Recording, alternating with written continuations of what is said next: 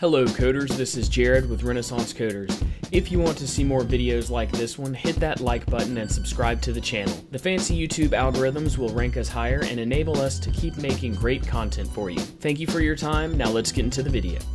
Okay coders, this is Jared with Renaissance Coders. Welcome back to our simple scripting series in Unity 3D. So far this week we have covered several scripts such as lerping, slurping, and color lerping on objects. Now in this video we are actually going to play with some lights in Unity. The updates that we're going to be making to our lights are we're going to update the intensity, range, and color via scripts. Now the first thing that we actually need to do is add a new object to our scene. So we're going to click on Game Object Light, and I'm just going to add a point light for now. We're going to zero out the position of that point light, and there it is. Okay, so we can see that it is now in our scene. So let's actually move it up a little bit so we can see it sort of reflecting on our surface. And I'm actually going to turn off this cube for now. So we're not going to mess with any of the values for this right now. Instead, we're going to go straight in and start our scripting. So we're going to right-click, create a C# script, and we can just call this light adjuster.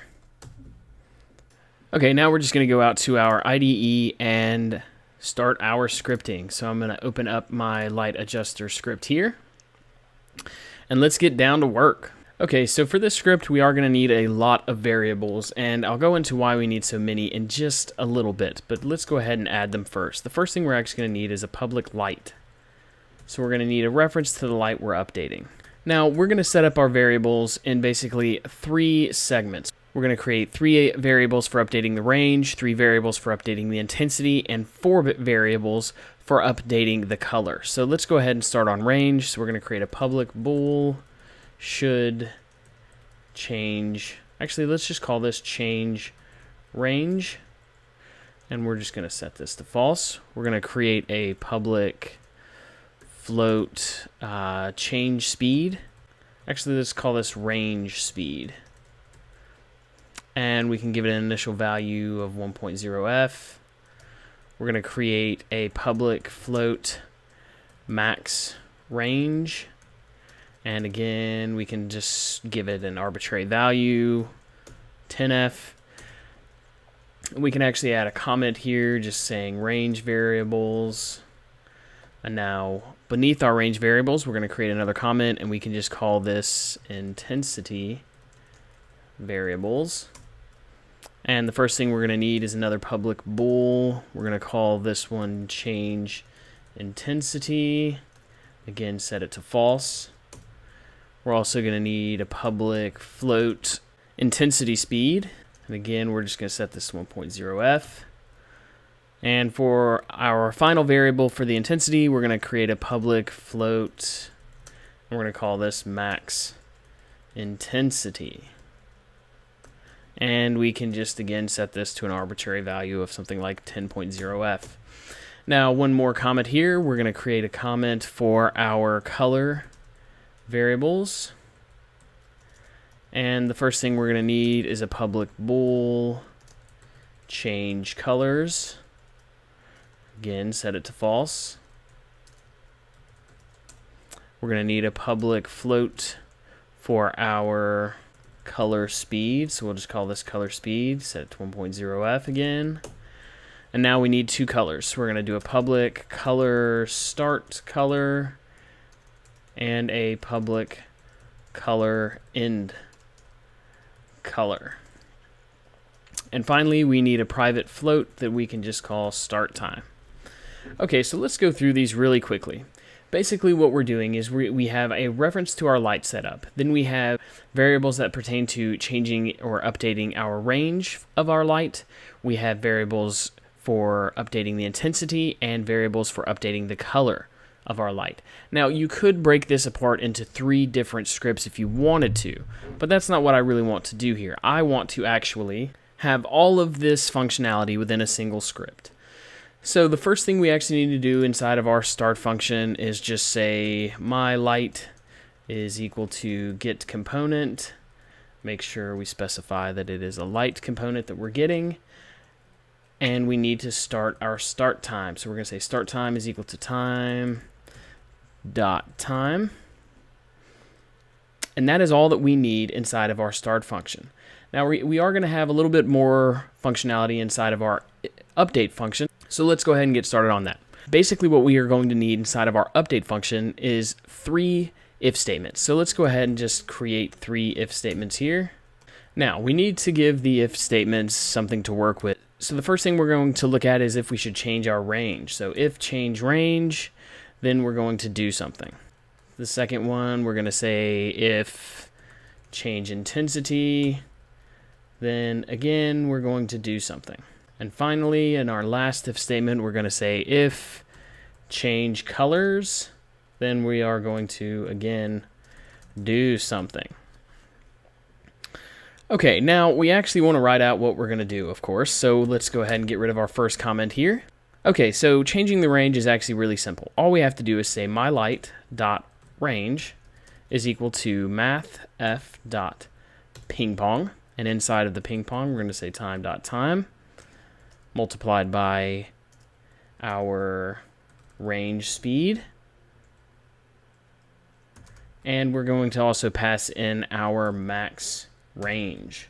Now, it is important to note that we are using mathf.pingpong. And when we're using this, that means that this change is going to repeat itself. So it will go up and then come back down. In this video, I will also show you how to do a single change to a light. So basically, just increase the range once and not have it go back down. Now, inside of our change intensity, we again have a really simple update. We're just going to say myLight.intensity is equal to mathf.pingpong. And inside of here, we're going to pass time.time multiplied by our intensity speed. And we're also going to pass our max intensity here. So really simple. Again, this is going to repeat though. Okay, finally in our color changes, we do have one additional statement we need to create. So we're going to create a new float t is equal to mathf.sign. So again, we're creating a repeating function here, and we're going to say time.time minus our start time multiplied by our color speed. And that should do it for that statement. The next thing we actually want to do is say myLight.color is going to be equal to color.lerp. And inside of this, we're going to pass our start color first, then our end color. And finally, we have to pass t. Okay, so that's going to do it for this script. Very simple. Each of these will repeat, though. It's important to know that each of these statements will repeat. So let's actually go ahead and save this. Let's go back out to our scene now. We're going to click on our light. And now let's add our light adjuster function to it. Okay, cool. Now I am going to go ahead and just click on change range. If we look at the range up here, we can see that it is set to a max range of 10 right now, but I'm going to go ahead and bump it up to 20. And let's go ahead and see what this does. So let's press play. Now we don't see a lot. Well, okay, now we're seeing a little bit more happening. You know, we can see that it is starting to show up on our platform more. If we look at the scene view, however, we can see that it is slowly growing and getting bigger. Basically, we are just updating this range over time so that it's just continuously increasing the range of this light. Now it's already gone up to the max, and now it is decreasing back down. Of course, we can increase the speed here. So if I double it, it's going to move a little more quickly. It's going to go down to 0 and back up. Let's make it even bigger. Okay, so again, it's moving more quickly now, just, just growing and shrinking a little more quickly. So let's go ahead and stop that playback. We're going to now uncheck change range, and let's go to change intensity. If we look at our intensity, we see right now we have an intensity of 1. So leaving the intensity to 10 should be fine, and let's press play. And of course, we can see that the intensity is growing fairly steadily. If we look at our intensity on our light, it is going up. So it's getting really, really intense right now. It's going to hit 10, and it's already coming back down. Now, we don't really have anything to indicate the changes taking place to intensity in our scene view, but we can just get a little bit better look of what's going on. And of course, we can update our intensity speed again. So if I bump it up to 10, of course, it's going to increase much more rapidly. So this could be something where you just create like a security light or something like that. Okay, so now let's actually test to make sure our change colors is working. Of course, we do have to add 2 colors here, so I'm going to add from like a dark red to a bright red. And let's press the play button and see what happens. Okay, so as we can see, it is changing. The color is changing. If we look at our color for our light, we can see that it is updating. We can, of course, change the speed here. And now it should update more quickly. Very cool. All right, now the cool thing with this script is that we can actually have all 3 of these going at the exact same time. Now, I wasn't exactly happy with the way that this color lerp was working, though, so we're going to drop it down to a... Let's do 2 brighter colors. So we're going to go with like a brighter red, and let's go with a blue. Okay. Now let's press play and see what happens. Of course, we've got them all changing at the same speed right now, so if I go press play, we don't see a lot happening yet. We can see that the color has changed a little bit, so it's red, now it's the bright blue. We can see that the intensity has grown if we're looking at like the shadows casted by the light right now. It's still increasing. Look at our scene view, we can see that the range is continuously increasing. Now our intensity is actually going back down. Now, these aren't exactly matching up though, and the reason why that is because we've got them set to different max values. So if we wanted to, we could unplay that, and now if we go to our speeds, we can get even more diversity going on. So let's increase our range speed up to 10 and increase our max range, let's say 5.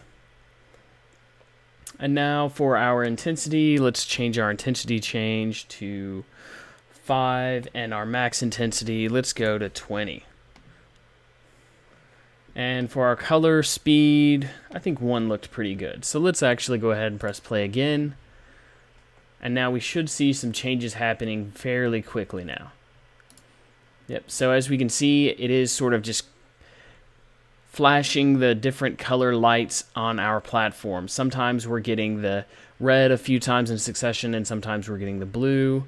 And it's sort of continuously changing between these. Of course, we can change the max range. So if we bounce this up to 10, it takes a little longer to get the range going. But, you know, really this is just a very cool sort of script that we can create to update the lights. Now, I did say that I would show you guys how to actually update each of these different parameters once, basically. So basically what we need to do is we need to go back out to our script here. And we could set up a repeatable variable. Now, let's go ahead and do that for each of these. So we're going to create a new public bool, and we're going to say repeat range is equal to false. And I'm just going to copy that really quickly, paste it under each of these, and we're going to change here. We're going to say repeat intensity. And under our color, we're going to say repeat color. Okay, very cool. Now let's go ahead and save that. Of course, it won't have any effect yet, but it's always nice to save your work. Now, what we actually want to do inside of this if change range, we need to add a nested if. And this is going to say if repeat range, then we are going to do the same thing we're already doing. Else, and we can actually just copy what we already have and paste it and remove the mathf.pingpong. And we also have to get rid of our comma max range here.